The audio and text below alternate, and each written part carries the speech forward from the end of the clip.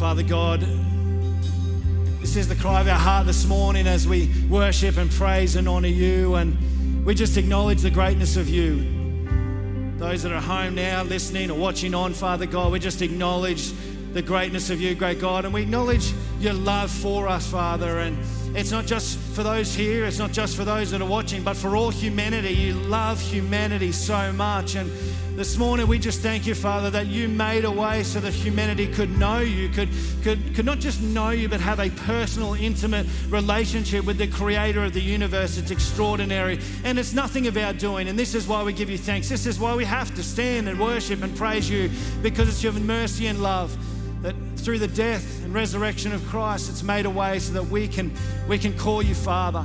And so we thank you this morning. Lord, as we come to hear from your word, we just pray again that you'd speak to our hearts. And please, Lord, may it not be just me trying to muster up some sort of energy and whatever it might be, but we need you, Holy Spirit, not by wise or persuasive words, but a demonstration of the Spirit's power. We call upon you this morning, and we just pray that you'd soften our hearts for what you want to say to us. We need you, great God. We need you. We need you in our personal lives, and we need you in this city, this nation, this world, great God. So come, speak to our hearts and soften our hearts for what you want to say this morning. We commit these things to you, and we just pray these things in Jesus' name. Amen. Amen. Hey, it's great to be, feel free, grab a seat. You're already doing that, good job. It's great to be here this morning. Thank you, Ben, so much as well for leading us. And a privilege and honor to share with you this morning as well. Now, we just have started this series last week. We started, in essence, this series about being light in the darkness. And in the Bible, throughout the Bible, there's different aspects, or there's different imagery, is probably a better word, about how it describes as Christians, as followers of Christ, that people can be the light in the darkness. They can be the light where there's darkness, where there's brokenness, to be a healing agent in the world around us. Now, there's other sort of aspects of that as well. Jesus spoke about that. Excuse me. Jesus spoke about that. He said, you're the light of the world. He said, you're the salt of the earth. And we know that back in that day that, there was no such thing as refrigerators. And so salt was certainly a way that helps the food taste better, but it also prevents the food from spoiling, or prevents the meat from spoiling. And in the same way, Jesus says, you're the salt of the earth, that you are a preventative from the culture around us spoiling. Now, in Corinthians, which the book that we're going to be looking at, in Corinthians, Paul writes this letter to the Corinthian church. And in a similar way, he uses an imagery around the impact that Christians can have in the world around us. And he uses this imagery of I love it in verse 15, it talks about a life-giving perfume. The aroma of Christ to the world around us. And we know that when there's a nice smelling perfume, it smells good. You kind of, well, hopefully you want to kind of be around that person. And so Paul describes that you are the aroma of Christ, that as you engage with just people around you in your workplace, in your university, the neighborhood in which you live, the school that you go to, where you go to the gym, whatever it might be, as you surround yourself, as you live your life out, as you serve people, as you love on people, you become the aroma of Christ in and through people's lives. Now, we don't do this on our own. We don't do this in our own strength, but it's the empowerment of God as he empowers us to be the aroma of Christ around us. Last Wednesday night, our young ads are still meeting in connect groups through this season. It looks a little bit different at the moment. Normally we'd meet together every week and we'd break up into our different connect groups, and at the moment it looks a little bit different, but we're still gathering together around once a month, and they're still doing their connect groups in between all of that. But last Wednesday night we gathered together, and we were up on the top property there. We did a bit of a bonfire night, but as part of it I asked a friend to come and speak, or he's become a recent friend, I suppose.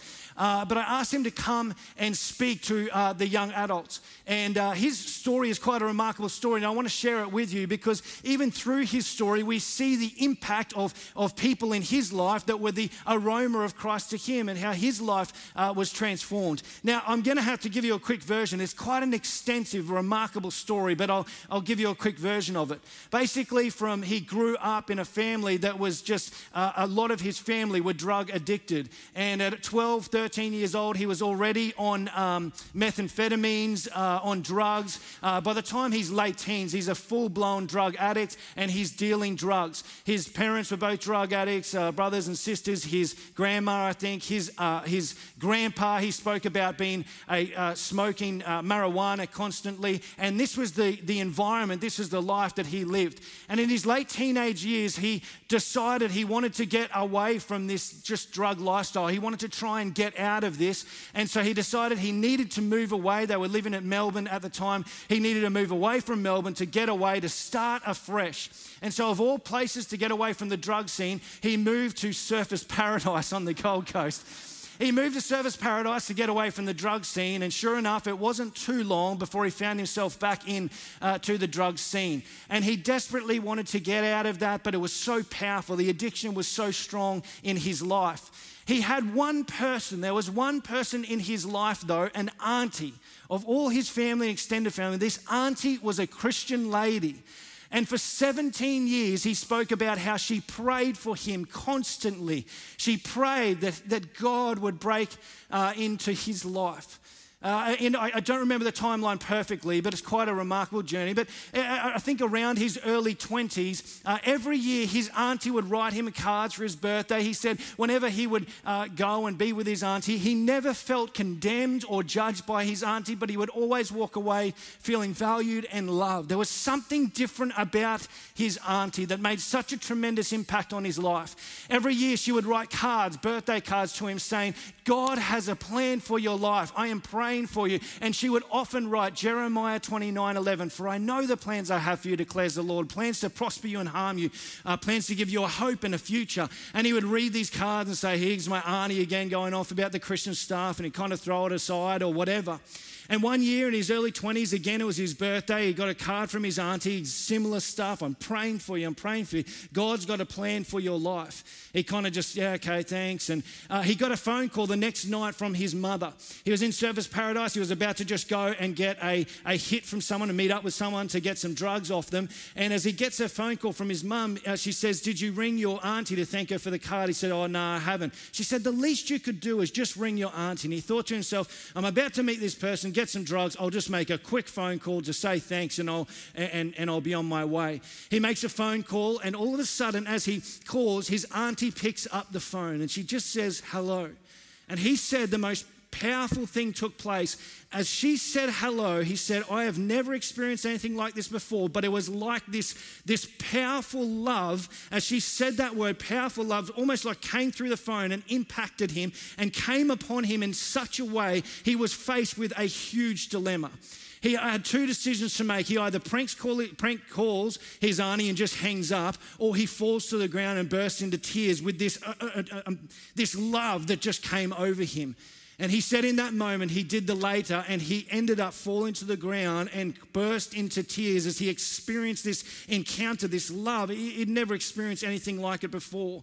And he burst into tears. Now, again, I don't know the exact timeline, but as time went on, he's wrestling with this drug addiction that he's dealing with, and he wants so desperately to move on and get out of this. And one night, he ends up walking over to this local church that was nearby, Surf City Church. And as he walked into the church, he discovered the church service times, and on the side of the building was Jesus Saves or something like that, or Jesus is our message. He goes into the building, and that night a guy preached the gospel, and he was impacted, and he responded, and he went down the front. And he responded to Christ that night, but he left with still so much baggage, so much stuff in his life that he needed to work through. A couple of weeks later, that week someone got in contact with him and was working with him and said, come away with us as a church. We do like an encounter weekend at Mount Tamborine. So he goes away, goes to Mount Tamborine. Again, he encounters God in such a powerful way. But that Sunday, after coming back from the weekend, he's sitting alone in his unit in Surfers Paradise, and this thought comes to mind: I could text someone now and get another hit of drugs. He's wrestling with this. He's struggling with this addiction that's so strong in his life. But he's thinking, why? Why am I still having to deal with this? I heard the preacher on that Sunday night service say, God is the God of the impossible, that God can do anything. And he ends up falling on the ground, and he's crying out to God in great desperation. And he said he was pounding the ground saying, God, when will you take this away from me? When will you take this addiction away from me? And he just heard, not an audible voice, but deep in his heart, a clear word that said 7:26. He sort of sat upright and he looked around the room. What is going on? As he scanned the room, he scanned past the microwave, and then he looked back at the microwave, and on the microwave was the time, 7:26. And that moment on, he never had a drug again. And God healed him of that addiction right then and there. And God said, I'm going to use you I'm going to use your life to impact the lives around you. He went on to become a youth and young adults pastor. And then he's done in the last 9 years itinerant speaking throughout all sorts of different countries, encouraging and empowering, encouraging the church to keep pressing on and to keep being the aroma of Christ, in which we're talking about here today. And he's just come back to Australia now through COVID and planted themselves back on the Gold Coast. But what's remarkable about this story is that it's so powerful. There's different aspects of his story, but what I thought was so powerful is here's this auntie, 17 years of prayer, painstaking prayer, crying and pleading with God, break into his life. She was the aroma of Christ in this man's life, and the impact is extraordinary, as he's had an impact on many people's lives. It's quite funny. My wife went to his Go conferences when she was a teenager at Surf City Church. She used to say to me, David, you've got to get Lucas out. Get Lucas out. And it's remarkable the impact he's had. But his auntie was the aroma of Christ in his life. And this morning, Paul writes to the Corinthians and he says, if you're a follower of Christ, you are the aroma of Christ to the world in which you live, to the people around you where God has placed you, the very street in which you live in. Did you know you're the pastor of your street? There's people in your street that God wants to reach. And and it happens to be, if you're a Christian here, you happen to live in the house that you live in. It's not a mistake that God has blessed you with that house. It's not a mistake that you live in the street that you live in. It's not a mistake you live in the suburb that you live in. Wouldn't it be great for God to bring a revival in your suburb? Wouldn't that be amazing? Who's it going to be? It's you. He's going to use you. You're the pastor. You're the pastor of your street, your suburb. You are the aroma of Christ in your suburb. So I know for many of you this morning and watching online, for many of you will be thinking, yeah, but you don't know my story. I've got nothing to offer. I've got nothing to give. Wrong. As we surrender to God, he uses us. It's not our strength. It's not our ability. It's not our talents. It's his power in and through us that's going to make the difference in the world around us, that's going to make the difference in the lives around us. You are the aroma of Christ, as Paul talks about here into the church in Corinth. You are the aroma of Christ. Now, in this letter that Paul writes, in this first part, it kind of seems quite depressing up until around chapter 2, which we pick up on. But Paul is talking here about the difficulties and the trials that he's been going through. He talks about his hardships suffered in Asia, the criticism of integrity that he's had to face, the pain experienced in Corinth, and his inability to settle to preaching in Troas. And so he speaks about these things. And then in verse 14, chapter 2, which we're going to pick up on, it'll come up on the screen maybe. In verse 14, he says this, but thank God, he has made us his captives and continues to lead us along in Christ's triumphal procession. It's a bit of a tongue twister, I'm sorry. He continues to lead us along in Christ's triumphal procession. So what is Paul talking about here? He's saying, hey, we're a part of something bigger than ourselves here. That we know the world in which we live, there's good and evil, and there's a war that rages around us. Paul uses an imagery here.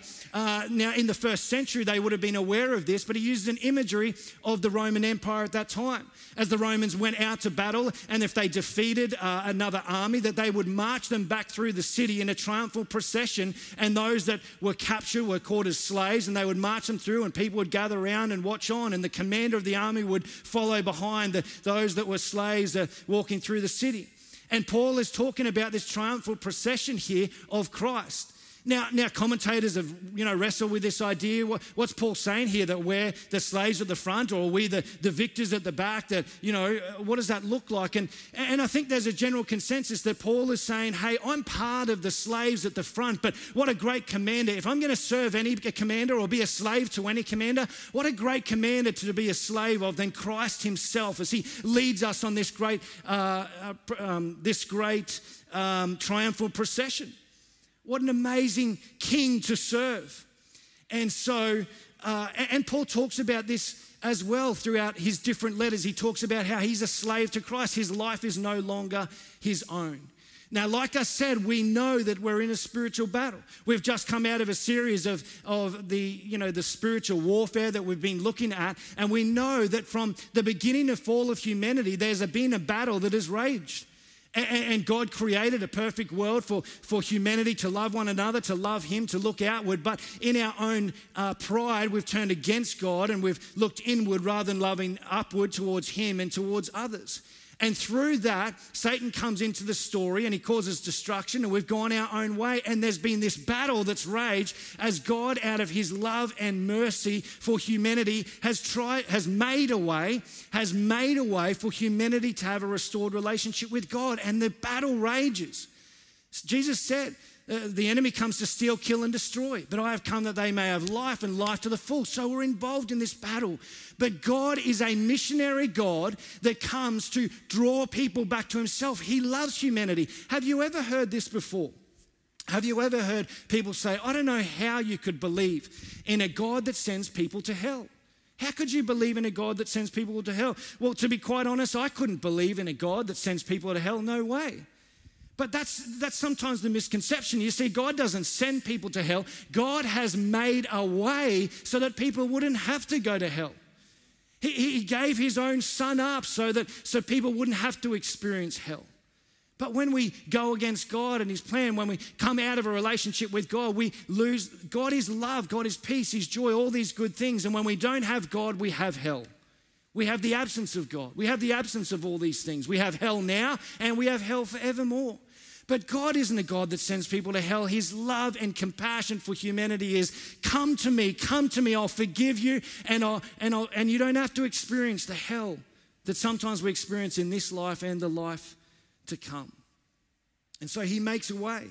He's the missionary God that just as God began this as he sends his son into the world, this missionary God to restore humanity to himself, he sends us out likewise to be healing agents, likewise to be the aroma of Christ in the world around us. Remember Jesus said, he said to his disciples, it's actually better that I go. Now they would have been thinking, how is that better? You're God, the son of God himself, the son of the living God.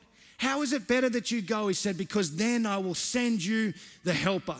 He'll empower you and you'll go out and impact the world around you. You are the aroma of Christ, the missionary God sending us out.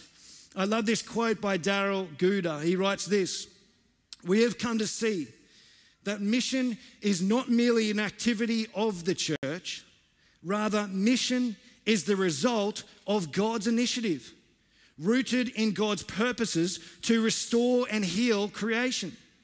Mission means sending.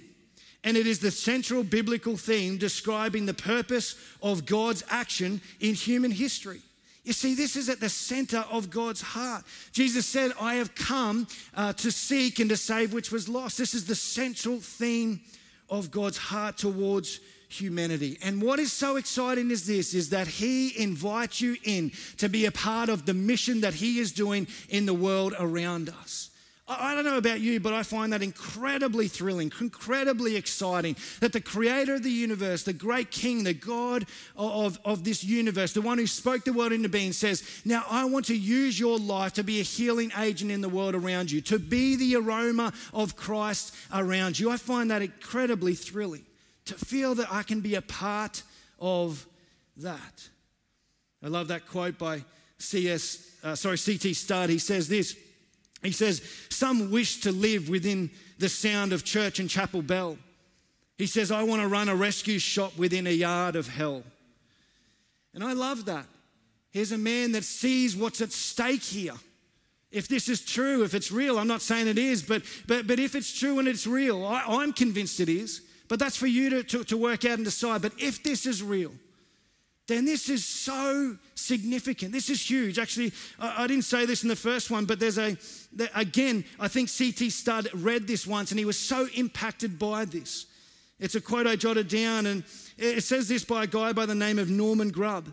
He says this, he says, if I firmly believed, as millions say they do, that the knowledge of a practice of religion in this life influences the destiny in another, then religion would mean to me everything. I would cast away earthly enjoyments as dross, earthly thoughts and feelings as vanity. Religion would be my first waking thought and my last image before sleep sank me into unconsciousness. I should labor in its cause alone. I would take thought for the marrow of eternity alone. I would esteem one soul, he says, I would esteem one soul gained for heaven worth a life of suffering. That's a challenging sentence. Is that how our heart is? I would, enjoyments as dross. Religion would be my cause alone. I would take thought for the marrow of eternity alone. I would esteem one soul gained for heaven worth a life of suffering. Earthly consequences would never stay in my head or seal my lips. Earth, its joys and its griefs would occupy no moment of my thoughts. I would strive to look upon eternity alone and on the immortal souls around me, soon to be everlastingly happy or everlastingly miserable. I would go forth to the world and preach to it in season and out of season. And my text would be, what shall it profit a man if he gains the whole world but loses his own soul? And C.T. Studd was so impacted by this, so impacted he thought, I've got to go. And C.T. Studd was a great missionary and had a great impact for God as God used him to be the aroma of Christ in and through his life. You know, I had an amazing phone call, and I'll just be very vague around this because I don't think she'll mind, but I just had a phone call from somebody just in this past week. But just seeking and searching and sort of come along to Young Ads Once, came along last week, and that very speaker was impacted by that speaker, and I was just called her, she was wanting to find out a little bit more about connect groups and getting involved in community. And she just shared a little bit, and she just shared about the fact that, you know, she's really searching. She's looking for something more, which I could totally relate to. That was my story. That was my journey. And she said, everything that speaker spoke about last week is my story. I feel lost. I feel lost. And I'm looking for something more. I'm desperate for something more.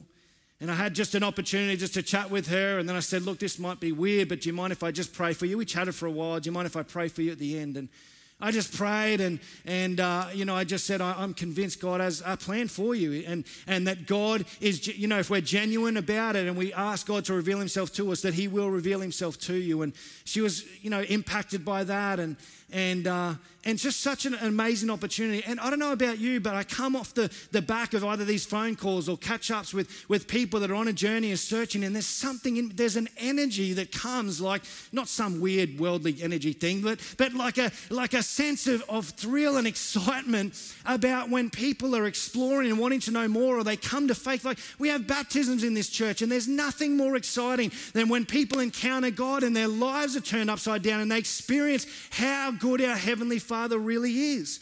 There's nothing better.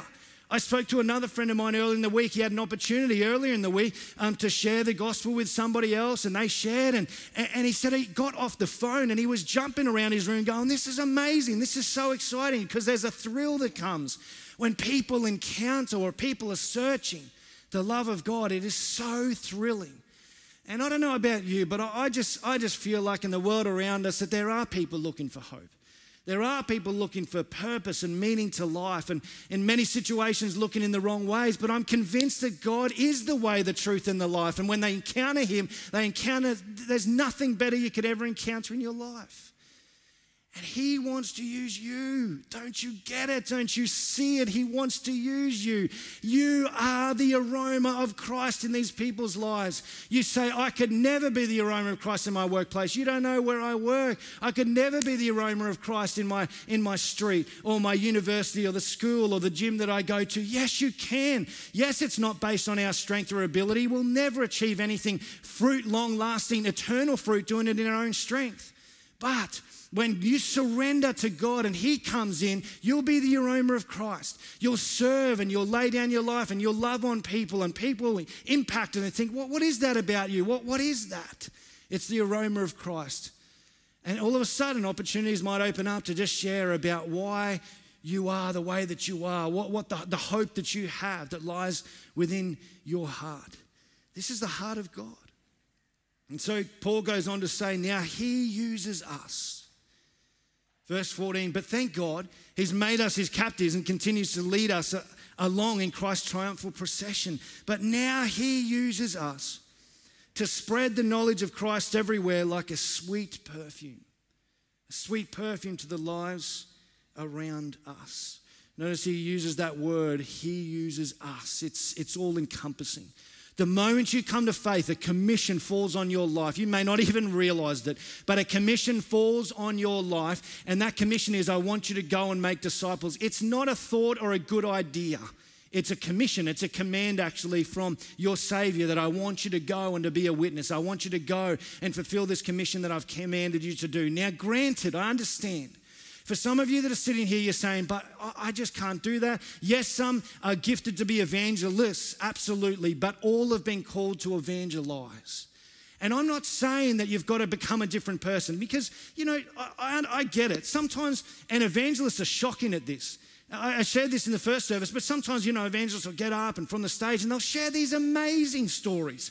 And they'll share stories about how I was on an aeroplane and I sat next to this guy and all of a sudden I started talking to him and I shared the gospel with him. He fell on the floor on his knees repenting. Then I got up and preached the whole plane. There was people falling into the aisles. The cabin crew were, falling into the aisles. It was just amazing. The whole plane got saved and we landed and they all went off to their different countries and became missionaries. And it's an amazing story, don't get me wrong. It's an amazing story. The only problem is this, isn't it? Everyone who's sitting there is going, that's incredible, but I could never do that. Because there's fear that conjures up within our hearts. How are people going to perceive me? What am I going to say? I don't know how I'll be able to explain this. Don't become different or don't change your lifestyle. Be who you are and be salt and light where you are. An act of kindness, an invitation. Some of the simplest things in a world that is decaying, some of the simplest things that you can do is so profoundly kind these days that people are just thinking, what is that? Why did you do that? And it leads to opportunities to speak into people's lives, to be the aroma of Christ. Even Billy Graham himself said, and he's a man that has preached from the stage, has seen thousands, millions maybe, come to faith in Christ. But even Billy Graham would say there is nothing more powerful than personal relationship when it comes to outreach. Yes, he's preached from stages, but personal relationship.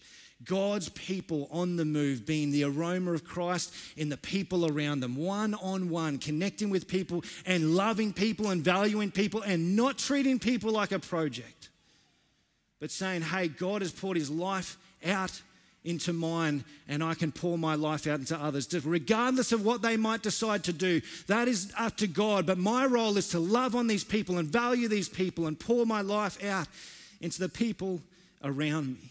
And you can do that. You can do that. You can be the aroma of Christ where you are. And God will use you to impact the lives around you. I understand that for some of you watching online, for some of you here in the auditorium, it may feel like it just sounds like you're preaching a project. And I apologize deeply if it comes across like that. And I recognize that some of you may be watching this saying, I'm not a Christian, but I'm exploring this stuff. And I need to say this, and I might not do a very good job, but if you are listening and you think it just sounds like we're a project, that's not my intention or my heart, and I apologize for that.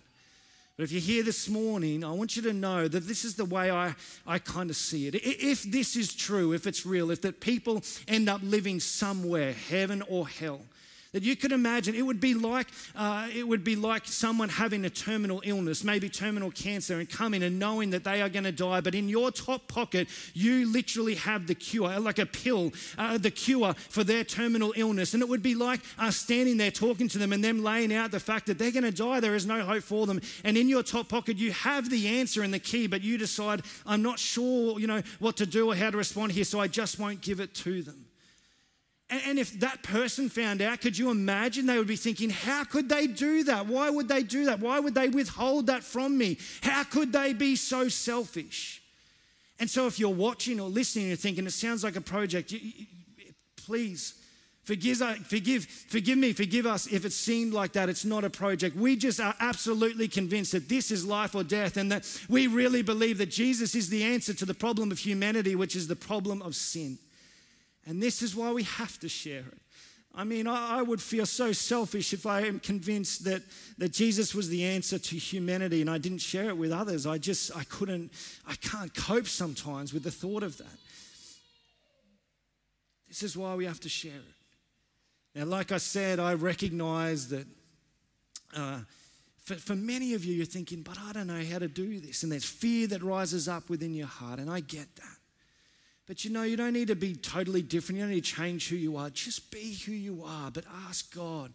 Just continue to be that aroma of Christ in the people around you. God will open up the doors.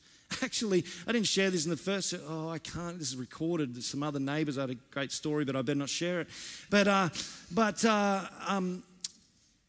I will share. I will share very briefly. I remember the other day I was just working in the backyard, and there was some neighbours behind us, and as I was working away, I remember just thinking, I've chatted to them quite a bit, and we've chatted, and I remember thinking, God, I should probably, and I should probably share, a bit more with these guys. And as I was working away, and this is a confession, really, I was working away, I thought, I'm working here in the backyard. I don't want to, I really wouldn't want to do that right now. I'm confessing now. That's how I felt.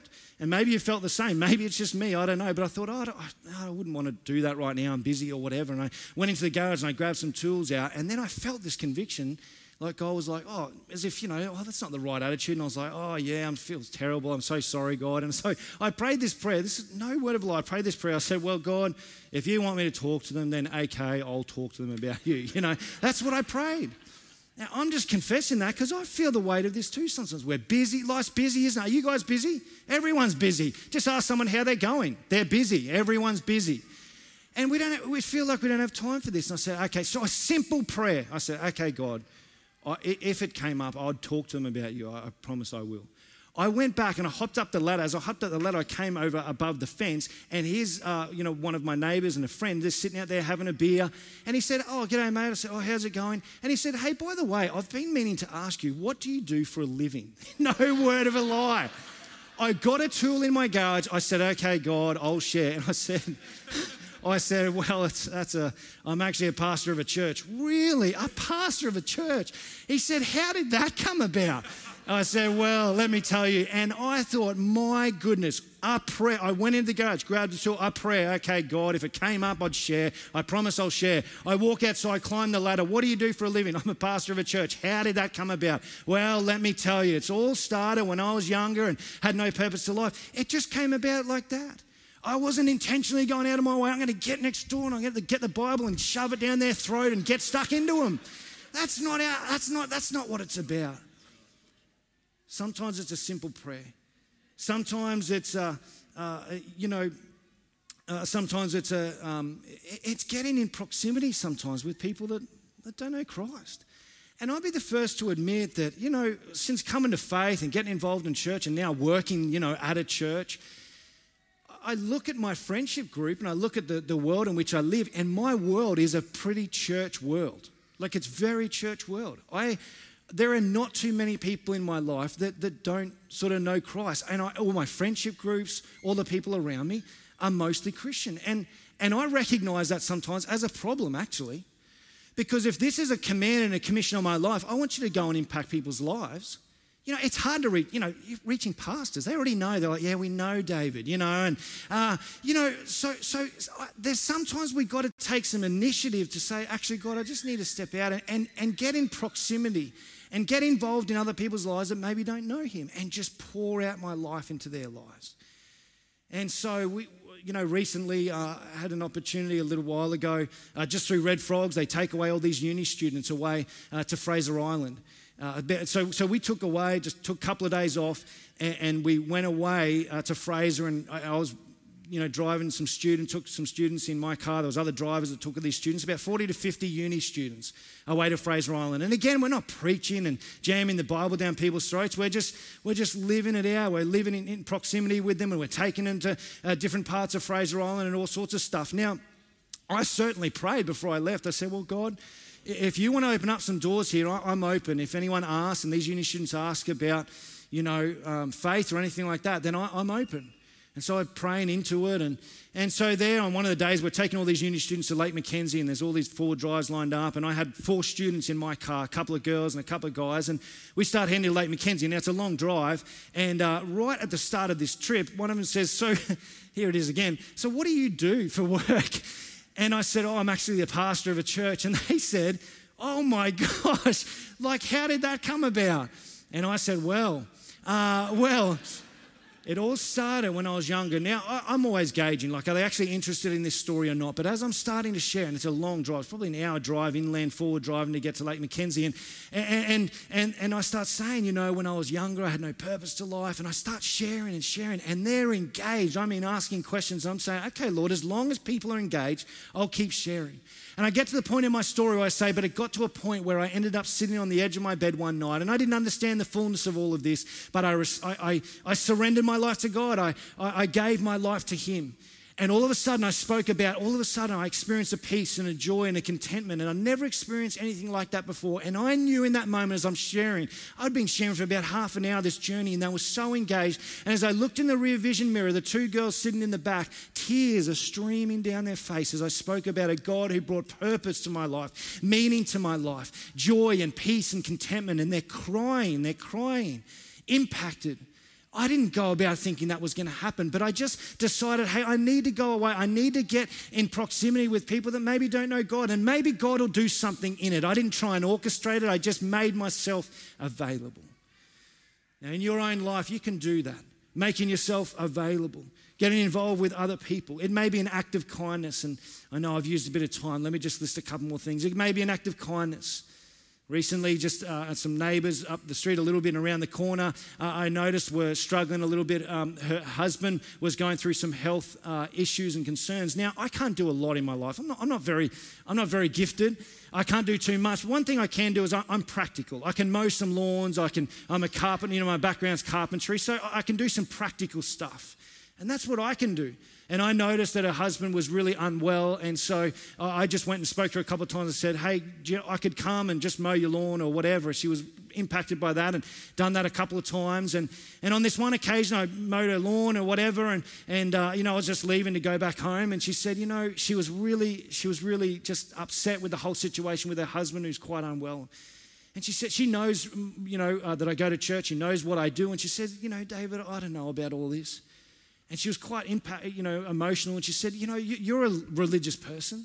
I'm not religious, but you know what I mean. She said, you're religious. Where's God in all of this? Why is this happening? And all of a sudden, out of the blue, I'm standing there in our lounge room, and I said, I'm convinced this was not God's intention. This isn't God's intention, that God created a world that was perfect. But you know what? One day He's going to restore everything right again. He's going to heal all of this mess, this sin in this world in which we live. And she's crying. There she is. A lot of people are crying around me, aren't they? And she's crying. Tears are coming down her face. Impacted as I speak life and love into this person's life that is searching for hope.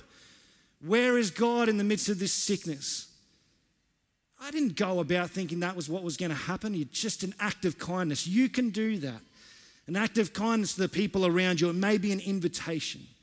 I read in my devotion this past week, it's a great story, I'll quickly share it with you, but I read in my devotion by Angus Buck, and he said that he was away preaching somewhere doing these campaigns. He's a South African evangelist, if you haven't heard about Angus, but he was away preaching in these campaigns, and he was preaching the gospel and doing a few nights in a row, and one 16-year-old girl with her mother came the very first night, and she responded to Christ and came to faith. And she came back the next night, and Angus had this wording in there. He said, sometimes I've heard it said that some of the greatest evangelists or outreachers are brand new Christians, because they don't know any better. They just come to faith, and they're just, wow, this is amazing. They just go about telling other people. And this 16-year-old girl came to faith in the first night. She was there with her mum on the second night. And as he gets up to start preaching, Angus, this 16-year-old girl feels this sort of prompting in her heart that I need to go outside because there's a fisherman. They must have been somewhere near the sea or whatever. There's a fisherman on the beach that needs Jesus. This is what she feels in her heart. And she thinks to herself, well, I got to go. And so she gets up. Angus has just got up and says, she gets up, she leaves the auditorium. Now, by the way, if any of you need to do this in this moment, feel totally free. I won't mind. She gets up, she leaves the session. She walks down onto the beach and she walks up to the first fisherman she sees and she says, excuse me, do you need Jesus? And he looks at her and says, oh, no, I'm all right. Like, no. Now, if that was me, I don't know about you, but if that was me, I would have thought, oh, gosh, God, what was that about? And I would have walked straight back and thought, oh, look at me, I look like a fool, because my pride often gets in the way. But she wasn't deterred. She said, oh, okay, no worries. She just walked along the beach to the next fisherman. And she said, excuse me, do you need Jesus? And he said, oh, no, I don't need Jesus. I'm okay. And she goes, oh, okay, no worries. She walked along to the third fisherman. She said, excuse me, do you need Jesus? And he said, actually, yeah, I do. I need Jesus. And she says, oh, come with me. And she walks this fisherman, waders and fishing rod and all. She walks this fisherman up into the campaign where Angus was preaching. They walked into the back of this church or stadium, probably stadium actually for him now. Maybe not that big. Anyway, she walks in the back there and there he is, waders and fishing rod. And Angus preaches the gospel. He calls for response. And Angus said in devotion, the first person that came forward, this fisherman with his fishing rod and his waders, and he knelt with him at the front as he responded to Christ. Amazing story. It was an invitation. Yeah, certainly a prompting and obedience as part of that as well, but an invitation to come and see. You can do that. You can do that. An act of kindness, an invitation. Getting involved in people around us that don't know Christ. Paul goes on to say, our lives are Christ-like fragrance rising up to God, but this fragrance is perceived differently by those who are being saved and by those who are perishing. To those who are perishing, we are a dreadful smell of death and doom. But to those who are being saved, I love this, listen to this. But to those that are being saved, we are a life-giving perfume. And who is adequate for such a task as this, to which all of us might say, I'm not adequate, I can't do it. Don't worry. Paul doesn't answer it there, but in chapter 3 and verse 5, he goes on to say, the competency comes through God. We're not able, we're not adequate, but as he empowers us, we are the aroma of Christ and he impacts lives through us. I just want to say this, I'm going to close. It could be that even out of today, you walk out of here. My prayer is that you'd say, hey, those seem like simple things. I could do that. It may be as you go, and this is probably the most important thing anyway, as you go this afternoon, you begin by just praying. Start there. And that you would pray. Remember the story at the start I told you, an auntie who prayed for 17 years and the impact has been remarkable. Maybe you go away and you say, okay, God, I need to pray about this. And you start praying. I remember hearing to go into this prayer session thing and these speakers had come and spoke about prayer. And they said, sometimes prayer is like breathing in. It's like inhaling God and his character and his heart. And then when you exhale, it's that natural, I have to go out now. As you take on the heart of God, the exhale is the going out. You feel compelled, I must go. Begin there, pray. I just want to say this. I hear this story a little while ago. It's a powerful story. There's a man by the name of Edwin R. Orr, and he studied all the revivals throughout history, revivals where God has come and impacted really the world through certain people. He's got a doctorate in it, and he went around the world studying these revivals. And he shares a story one time that he was a lecturer as well. He lives in the States. He's passed away now, I think, but he lectured. He lived in the States. And he would take on these students and he would lecture around revivals. Quite remarkable. You can YouTube and hear him share on these topics. But this one time he took a group of students, just a small group, it was about 10 students away with him, and they went on almost like an excursion, and he took them to, I think it was Charles Wesley's house. Charles or John Wesley, one of the brothers. And if you know about Charles and John Wesley, they had extraordinary impact. God used their life a similar time actually to George Whitefield to see like droves and droves, thousands, maybe millions of people come to faith through the way that God used their lives. And so Edwin R. Orr takes these students to Charles Wesley's house, and they're going through Wesley's house. They go through downstairs and they get up and they go sort of up to the top of the stairs. They go upstairs and they're looking around. Charles Wesley's house is amazing. As they go into his bedroom, they notice there's sort of a bed there. It's kind of set up so that people can go and visit Charles Wesley's house. There's a bed there. Now, beside the bed, a student notices that beside the bed, there's like these grooves indented into the hardwood floors beside the bed. And one of the students says this, he says, what's with these grooves? And Edwin R. Orr says that was where he prayed. Constantly prayed and sought God. And he prayed so often that it made these perfect knee grooves in the hardwood floors where he poured out his heart and he cried out to God in prayer that God might do something powerful in his time. And God did. And so they looked at this. It was quite powerful for the students. And then he said, come on, let's head off. And the students went back downstairs and they all hopped back in the bus. So there was about 10 students. As Edwin R. Orr got back in the bus, he sort of just counted, make sure everyone was there. There was only 9 students in the bus. He thought, someone still must be in there. He got back off the bus, went back inside, went downstairs, couldn't see anyone. He went upstairs, and as he went upstairs, there was a student by Charles Wesley's bed, and all he could see was the shoulders and his head. And he was kneeling in the very grooves that Charles Wesley prayed, oh God, do a mighty work. Do a mighty work. And as he looked, he saw, and all he heard was this student kneeling there at the bed of Charles Wesley and praying this prayer. God, do it again. God, do it again. God, do it again. Again and again he was praying on his knees in the very place that Wesley prayed. And he was praying, God, do it again. Do it again. And he kept repeating that prayer. And Edwin R. Orr went around the bed. He placed his hand on his shoulder and he said, it's time to go. And in that moment, Billy Graham stood to his feet as a young man. He went outside the house and he hopped back on the bus and they left. And here's the thing, God did it again. God did it again. And as I look around this room tonight, I see people that God might want to do it again through. And the question is this, who is willing, who is available? Would we be willing to say, God, do it again in my life for the sake of this generation, for the sake of people's lives and people's souls? Oh, God, do it again, please. Please. You say, oh, no way, God can't use me. Of course he can use you. It's not your ability. You just surrender your life to God and he will use you to impact the lives around you. Oh, God, may this be our prayer. Do it again. Father, this is the cry of our heart. We've prayed it so many times that you might bring a revival to this community, to this city, to this nation, to this world, Almighty God. And in this moment we sit, we listen online, whatever it might be, and we just cry out from the bottom of our hearts, do it again, Almighty God. Oh God, we need you so desperately. This is life or death. If we believe this is truth, then this is life or death.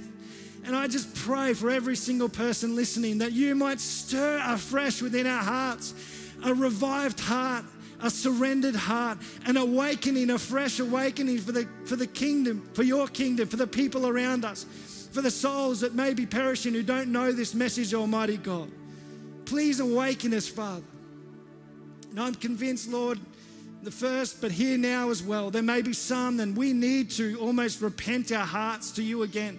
Repent of maybe our complacency. If you're sitting here now, if you're watching online, I want to give you an opportunity just to respond to God and say, oh Lord, forgive me. It may be a response of forgiveness for where you've spent your time and you know you could have spent more time on your knees or spending with God. This isn't religion. This isn't about feeling guilty. This is just an opportunity to say, God, this is what I desire and I need help in this area. It's just a surrender into Him, a repentance of our time, a repentance of our finances, a repentance of our resources, a repentance of our complacency, Almighty God. If that's you here at home, I want you to do something in this moment as we repent before God. Just where you're seated, it's not a big thing, but if you'd like to come before God and say, oh God, awaken my heart afresh. I want you to put your hands out in front of you, maybe just on your lap, but put your hands out in front of you with palms facing up saying, Lord, I surrender. Oh God, I surrender afresh. You see every response, Lord. You see every heart, God. And we just pray by the power of the Holy Spirit that you'd come and touch people's hearts and lives right now as we repent before you and say, oh Lord, we don't want to live a life of complacency, but a life of surrender to you, a life of yieldedness to you, a life of deep longing for you, Father God. You see these hearts. And so, Almighty God, we just pray you'd come in power. Come in power. And together now in this moment, we cry out, oh Holy Spirit, come and do a work that only you can do. That you would come and bring revival to this city, this nation, this world, great God. And I'm convinced in this very room, God, that you want to use people. You want to use us. We thank you for it. Use our lives, we pray. In Jesus' name, amen. And stand to our feet together. Come on, let's worship this great God. Even in this song as you sing, just if you want to, this is the amazing thing, that you can just talk to God yourself. You don't need to go. You don't need to go to somebody, for them to inquire or come to God on your behalf. You can speak directly to him. And so in this song, as we worship our great God, feel free to just pray in your heart and in your mind and say, oh God, come and do something in my heart. Awaken my heart. Revive me, great God, I pray. But let's sing and worship to our great God this morning. Come church, let's worship our great God. He's mighty.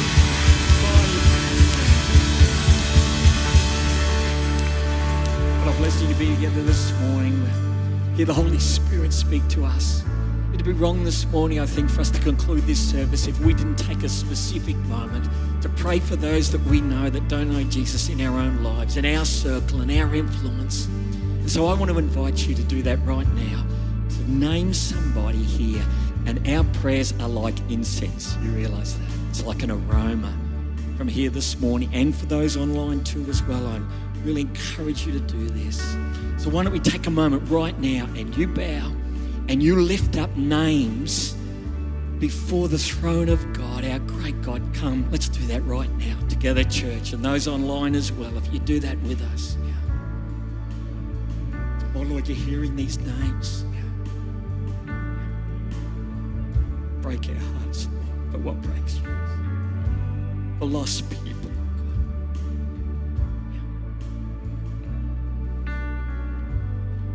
Empower us now, Holy Spirit. The specific prayers that have been prayed, Lord, if you want us to be involved in mission, Lord, then open up doors this very week, we pray. For some that have prayed for 17 years, others for 28 years, longer than that, Lord, we pray in Jesus' name. Hear this prayer. On this very morning, we ask in Jesus' name. Oh God. And there's one final prayer that I'd love us to pray this morning.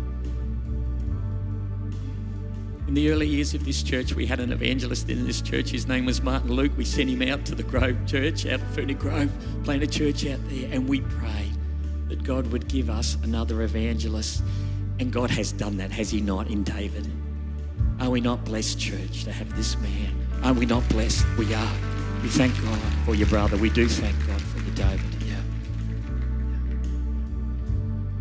And I believe this morning that we should take this opportunity to pray for the continued anointing on this man. There might be people you've prayed for just this moment of time that will come to know Jesus through the ministry of this man, as others have already done so in this very church.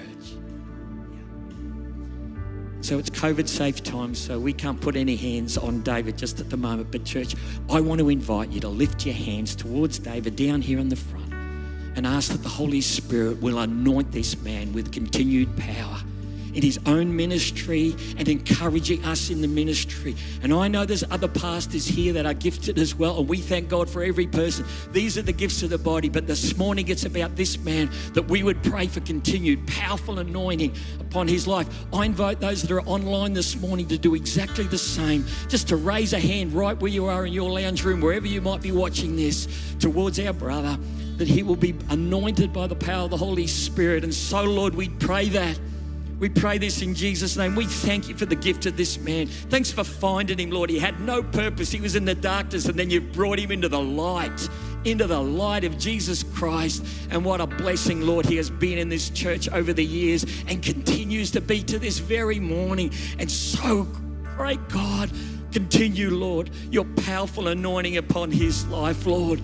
He would be the man, Lord, too, that kneels before you and says, my life's available for you for whatever you want. And may there be thousands, tens of thousands. We don't want to limit the work of the Holy Spirit through you, brother, this morning. But may your life be anointed to see many, many people in this nation and beyond come into the kingdom of God and experience the joy and the blessings that we know this very morning. And so, Lord, hear our prayer.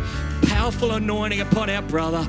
In Jesus' mighty name we pray. And God's people said, amen, amen. I want to thank you all very much for coming this morning. It's great. Isn't it good to be a church? It's good to be a church. I know you're onliners. We love you too as well. You can come anytime. That'd be terrific. We're heading out to the left this morning. Don't forget that today will be good. If you want to bring an offering, then there's an opportunity to do that. It's been good. God's with us, church. And He's with our nation and He loves us. And so we thank Him for His beautiful presence here this morning. God bless you, and God bless you, and God bless you as well. In Jesus' name we pray. Amen, amen, amen, amen, amen.